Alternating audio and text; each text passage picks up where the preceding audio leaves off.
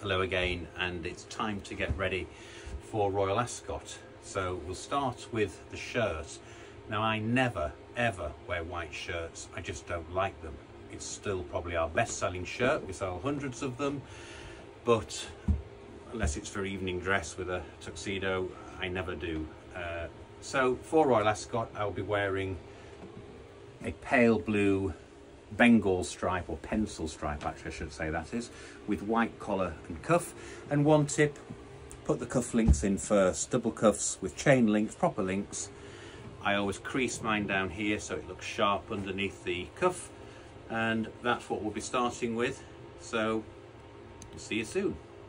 Said before in other videos, I have my shirts made extra long. Cannot stand shirts when they come out, so once mine are tucked in, they're staying in. There we are. I see a good decent sleeve length. When the side of the coat takes up some of the sleeve and you move your arm forward, it works out about right with the morning coat. So there we are, and we'll move on to the trousers.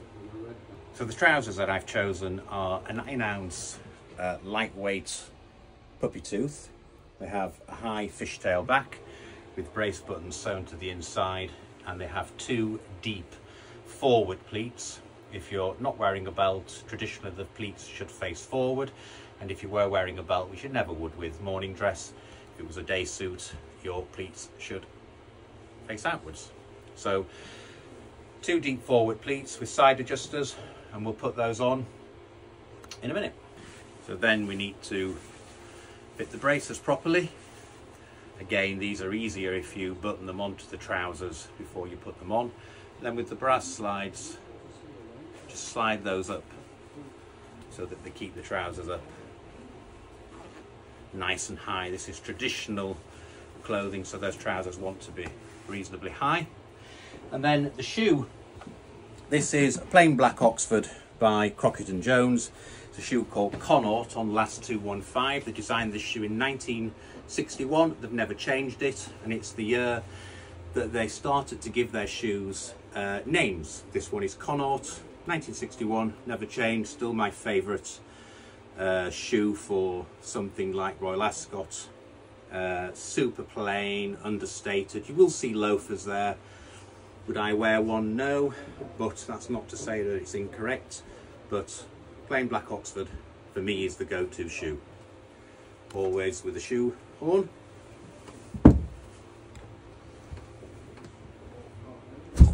And don't forget, gentlemen, to zip up your fly.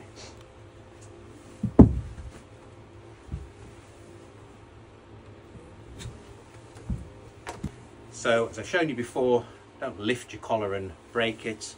Just slide the tie underneath one side and slip it round. You'll soon get used to doing that, and it stops you cracking the collar that's been pressed. Many questions of should I wear a Windsor knot for such a formal occasion? In my book, never. I never wear one. It's not to say that it's wrong. We're all individual, and you tie the knot that you like. For me, that knot is a 4 in hand. Nice simple knot. We have a video on our page on that, along with a half Windsor and a full Windsor and a Prince Albert. Just a nice simple knot with a dimple. Tuck that rear blade into its keeper, and then we have a coat and a vest, and we'll show you the double-breasted vest next. So lightweight double-breasted wool fresco vest. Trousers are high and the vest is short, and I have put a few pounds on since this was made. And I've put a watch Albert into the top buttonhole.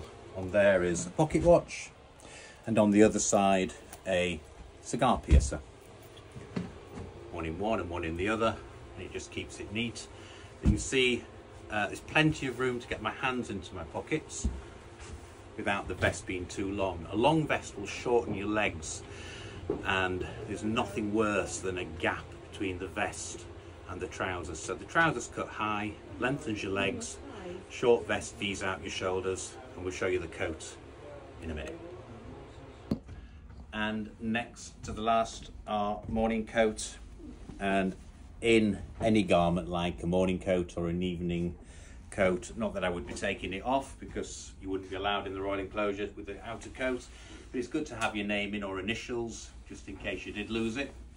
A nice close-fitting coat, 2 buttons on the back and the panelled hussar's back, and just enough cuff length showing, and silk top hat with a dipped and curled brim, Ascot band and bow, and you certainly need a walking stick length umbrella because it is forecast rain, and these are now running at quite a lot of money. You want to protect it and your clothes and your good lady if you're with one. So there we are, that's getting ready for Ascot 2023.